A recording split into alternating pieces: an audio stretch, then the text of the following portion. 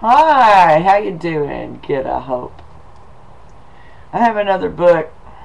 Actually, I was going to stop reading these books on the UFOs, which I'm still researching on the internet. But I had a couple fall into my hands that I thought must have been really important, because there's a thing called synchronicity that happens in life when you get in the shape I'm in. And this one book is called UFOs, Myths, Conspiracies, and Realities by John B. Alexander, Ph.D. The foreword is by Jacques F. Vallee, commentary by Tom Clancy, and introduction by Burt, Rutan.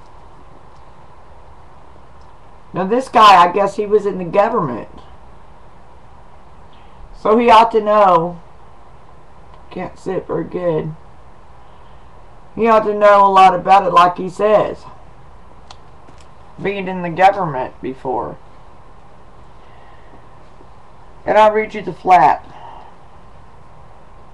A never before told, first-hand account by a government insider of his experience on the cutting edge of UFO exploration.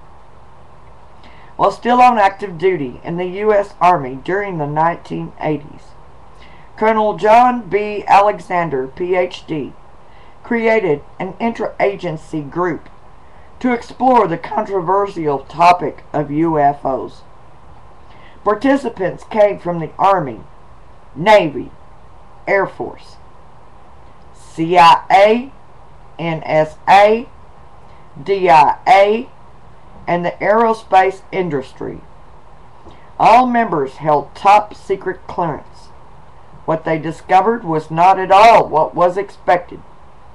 UFOs covers the numerous cases they saw and answers questions such as: what was really in Hangar 18? Did a UFO land at Hollow Man Air Force Base? What happened at Roswell? What is Majestic 12? What is the Avery? What does the government know about UFOs? What happened with disclosures in other countries? Has the U.S. reverse engineered a UFO? Why doesn't presidents get access to UFO info? UFOs is at once a complete account of Alexander's findings and a call to action. There are no conspiracy theories here, only hard facts. And you writers know that's the most important part. But they are merely the beginning. Serious research is needed in order to understand and anticipate the workings of UFOs, and John Alexander is leading the charge. And yes, we need to do a lot of research on our government. Absolutely. Especially with this couple of books I've been reading. Let me just give you the names of the chapter in this book, and you can start doing some research. But I'm telling you right now, you go to this man, see what he's talking about. And he's written this book, and you can't just read one book about any issue. You have to read them all. And you know, you might not understand one person who writes a book and then understand the next. And one writer on an issue may write some of what you understand and some you don't. And the next book you read on the same issue by a different author, they could have more information and details about a subject that the first one didn't. So until you feel satisfied, don't stop reading any books on these issues like this. That's why I kept reading, and especially when these came. Okay. In the first chapter, Advanced Theoretical Physics Project Disclosed. The second is the Corso Conundrum. Number 3, the Condon Report Revisited. Number 4, the Congressional Hearings That Never Happened. Number 5, the Government and UFOs. The Presidential Paradox, number 6. Number 7 is Majestic 12. Number 8, the Apollo Lunar Program. Number 9, Reverse Engineering UFOs. Real Cases and Hard Data is number 10. Number 11 chapter, the UK Connection. Number 12, Sworn to Secrecy. Number 13, What NATO Knows.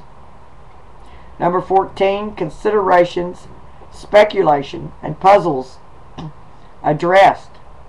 Number 15, The Twilight Zone, which was really particularly carrying for me, as I feel like I'm living in the Twilight Zone.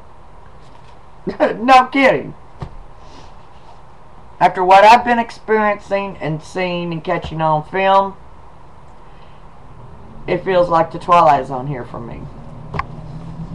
And especially this one, chapter 13, about what NATO knows. We Americans have been given very little information about NATO. And I think I only found one book and can't remember hardly anything I read about NATO at the library. And we have a huge one. We're a bunch of towns with a bunch of libraries that's all together and called the Metropolitan Library System. There's so many libraries, so many towns all joined together called Oklahoma City. Anything complicated, crooks can hide. It's easy for them. Now this one on chapter 13. What a peculiar number. I'm not superstitious, but some people are. The day will come, undoubtedly, when the phenomenon will be observed with technological means of detection and collection that won't leave a single doubt about its origin. But it exists. It is real. And that in itself is an important conclusion. Major General Wilfred de Brouwer, Deputy Chief of Royal Belgian Air Force.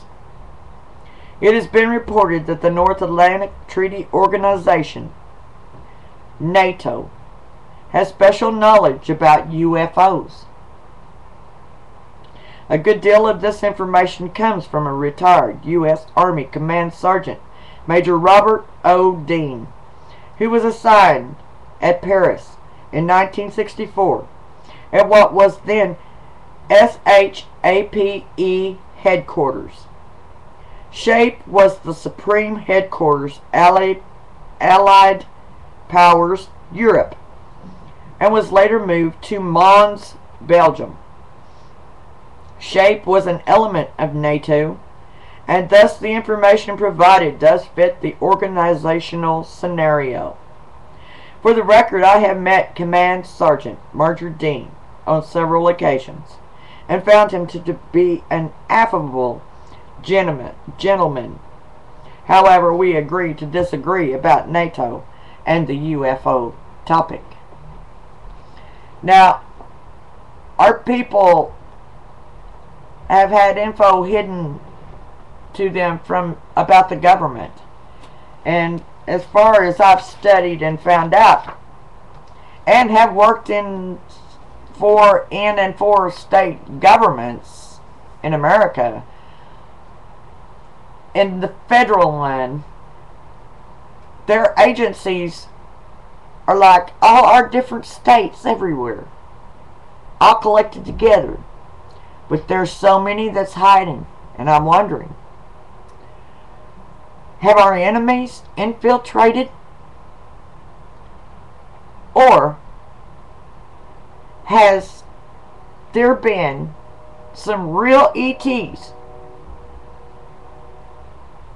infiltrating, looking like a humanoid in there, or even invisible influencing our people, because there was a question that I remember when I was quite young, when the Russians were studying telepathy and influencing people with energetic waves and things like that. And I've been finding some stuff on that too, and I will add later. But right now I'm thinking about this stuff, and I will add the link, if I can find it quick, with this, that tells about the energy waves that they use on people's minds and things like that. And believe me, I've heard things before I even knew about all this stuff, because I worked with mental health and around other people that had problems and harm from some of these things like this. And that's a different story. But if you're researching stuff I am, hey, go for it. Hope you find even more than I do, because I'm still looking. I mean, this is crazy life. And have a wonderful week, and I'll make another one later for you. And have a good one, day or night, wherever you are.